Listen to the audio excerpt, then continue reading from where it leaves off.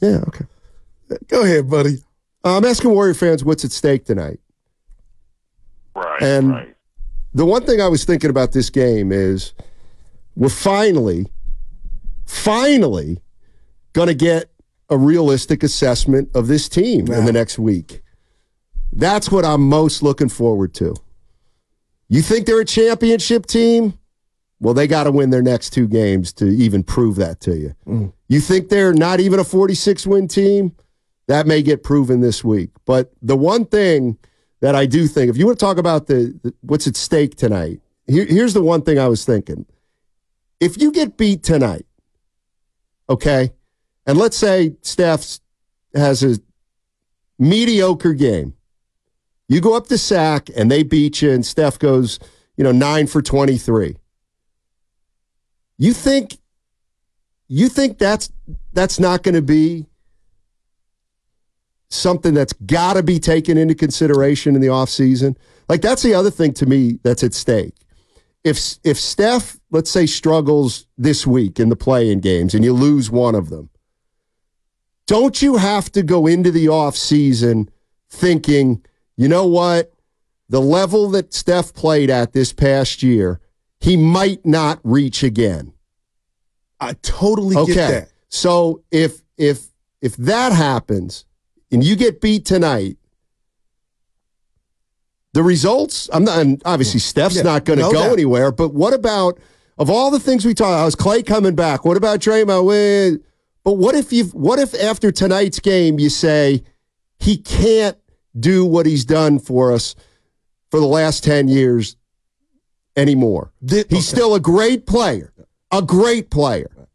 but he didn't have a great second half of the season. So are we really going to come into next year thinking that Steph is going to be as good or better? Or do you have to start thinking about that? I think there's a lot at play here, Steiny. First, I believe just because of financial restraints, and there are some, this is not like a team that's under the cap and they go into the offseason and fans know, hey, you could throw money at all your problems and we're going to have fun and we're going to buckle up.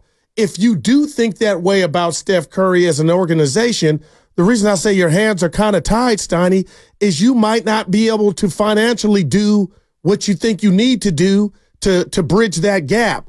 I personally don't think Curry's fallen off. I just don't. I've met you halfway. I will not argue the numbers in regard to the second half. I expect a big game tonight. But I guess what I'm saying, partner, is Steph Curry slippage, if we want to call it that, in the offseason, and I know we're saving this for later, that's not my number one priority because I don't think it's that big. I do. Because when your superstar of superstars begins to decline, that is more than a role player decline. Like, you have to make up for that. Like, you and I. So you think that you're on? That's what we're seeing. So you're there already.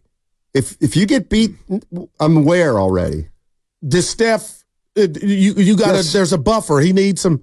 Of course. Well, there's nothing wrong with a superstar needing help with what's around him. But Steiny, I feel like you got Steph in the wheelchair already, and he's not. No, but I have Steph healthy for the entire season, and we're a 10 seed. Like, that's, to me, that has to be sobering if you're a Warrior fan. Now, if you want, and that's exactly what I'm getting at. If you're saying, well, Draymond, right, fine. Then you have Steph, and he still can be the best player on a 50-win team. But either he's got to get more help, or you have to start coming to the realization that you have to fill in around him better because he's not the player he was. And I don't think there's anything wrong with that. Well, there is if you're under this crazy illusion that he can lead you to a title like he did 2 years ago when he missed the last 15 games of the year. Like, is anybody else, interested to see if they can even get to the playoffs, how Steph and Clay perform, knowing that they've played a full season each?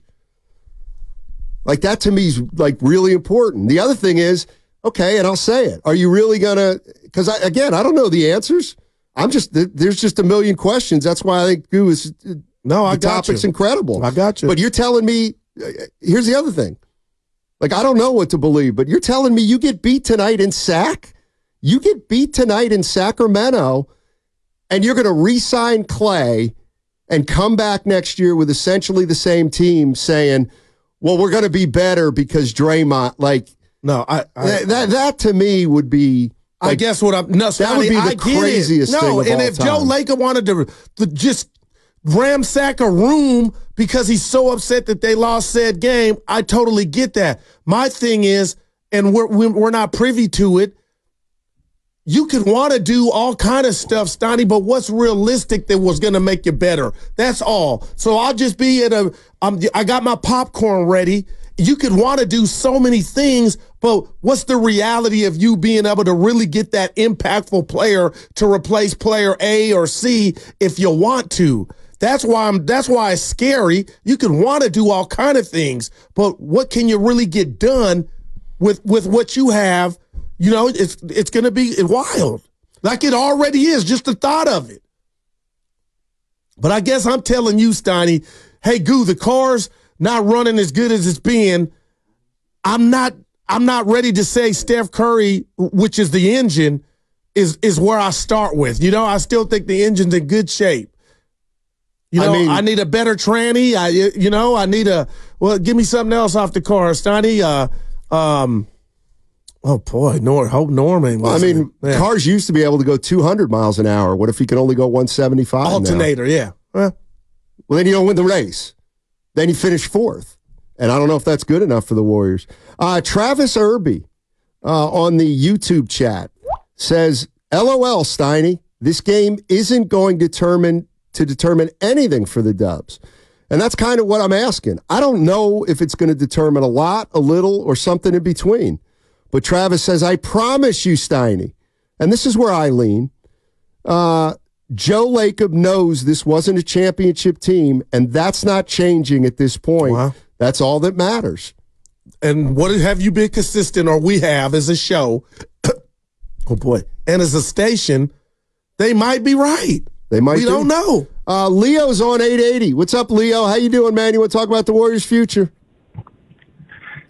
You know, there's one trade that kind of makes sense for everybody, and it's Oklahoma City has 37 first and second round draft picks in the next 6 years.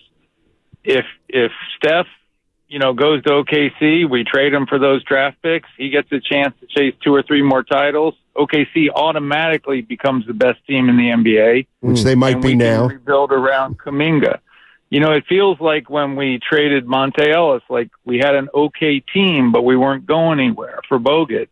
And it just feels like this is one of those moments where, if you want to be the best, you got to do something a little radical. But that would be one of those win-win trades for both teams. Well, who was it again? Clay. For who? Who did the Somebody Warriors? or some picks from Who did the OKC. Warriors end up getting in this trade? I didn't hear that. He was more of the picks. 510. If Sac wins this game, time to move on. Father time undefeated. Man. Let 11 walk. Time to let 11 walk. Well, we'll see. We'll see. I'm really feeling good about this one, Steiny. No fake bravado. Next question. I don't believe you. See, now, if you're doing that for the show and content, no, I don't. Which you never do. We never. No, because I've seen you before the show. But for 2 weeks, I've been yelling Kings, King, like a crackhead, Kings. Right. And we got them. Yeah, but you're still worried. Well, of course. You could be favored by 21 and still be worried that the worst could happen. But yeah. No, Warriors will be in their traditional blue. Sac will be in their white uniforms. I know you wanted to know. I did want to know. 888-957-9570 is the number. Warriors Kings tonight. Man, why don't you guys tell me how you think this game's playing out tonight? Steph going to be the best player on the floor?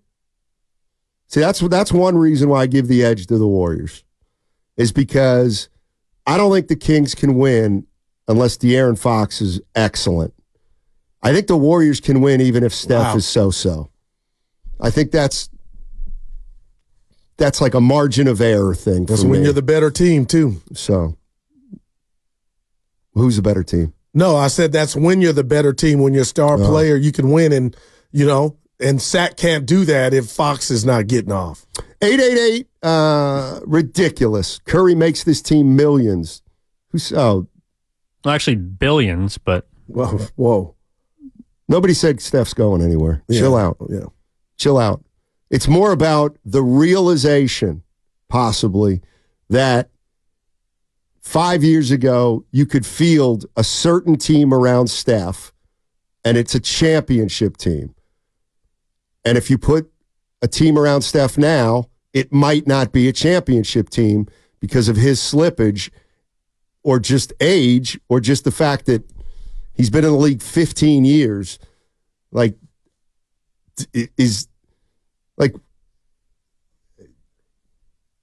when is Steph not going to be the best player on the Warriors?